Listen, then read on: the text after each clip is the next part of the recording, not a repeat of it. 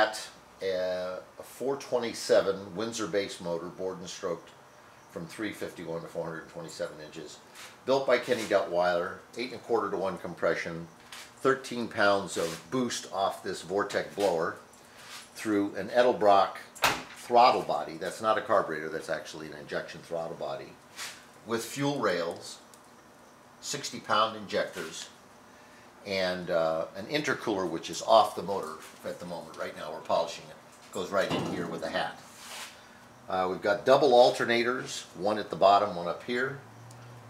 Air conditioning, a 9-foot, nearly 9-foot long serpentine belt with idlers and systems, all built by me. Built this plate, built all of this mounting. This is a Vortec setup. We've got a huge 19-inch by 9 K&N filter set down in a cold air box in the fender well, and a wonderful, wonderful Hydroboost brake system by Power Brake Bob. And so we've made the impossible doable here, and tried to do it as neat as possible. I mean, there comes a point when you can't get it, you know, any better within the price range and the lifetime, but this is pretty good. This is King Kong.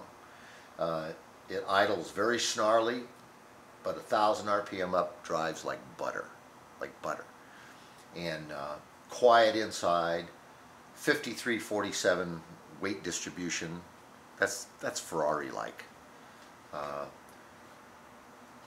Comfortable, mega stereo system by Rob Anderson, who was an acoustician, but he's also the head engineer of Vortec. He made that blower. And the car's dramatic in its mannerly driving. There's no suffering for the 800 horsepower in this car.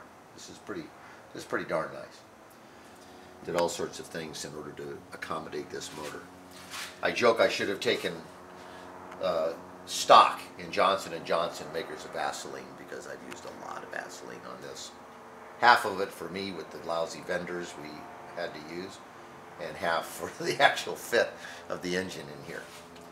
This is quite the shoehorn job. This is a Ford in a Ford, and it's probably the toughest engine swap I've ever done.